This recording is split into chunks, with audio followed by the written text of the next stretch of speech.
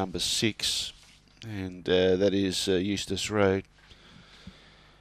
But all being placed away. Hope's Bow, position 3.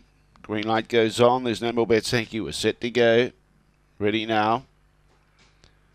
Away, Hope's Bow began okay, showing good speed. What a Chill's going to clear them. Got to get across. Yesteryear kicks up underneath Hope's Bow, and out wider there was Jay's Ace, so they bump, but out in front it's still What a Chill clear. Here comes the big danger. Jay's Ace only 2 lengths away, looking good. Then in turn behind those in third placing Hope's Bow. Following those through is Halo Hayes. The others are led by Dinah Archie, making ground a first 4 prospect. Yesteryear and Vincent Brown nowhere to be seen. Still on the inside, What a Chill. Jay's Ace taking forever to get past it, but now it does, and Jay's Ace wins. Hope's Bow snuck up on the inside to grab second, I'd say, in front of What a Chill. Dinah Archie late for 4th. Behind those, Vincent Brown couldn't really get into the race.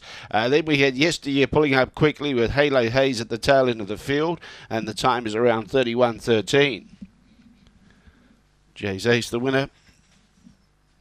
4 beats 3 and 5. 4, 3, 5 and 6.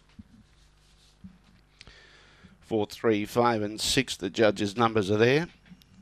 1.5 by a half head. 1.5 by a half head, the margins.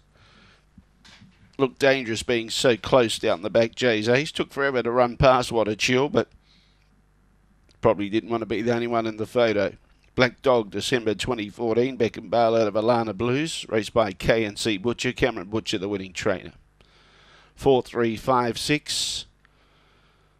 Butcher Quinella, most would have predicted that. 360, 170 for Jay's Ace. Hope's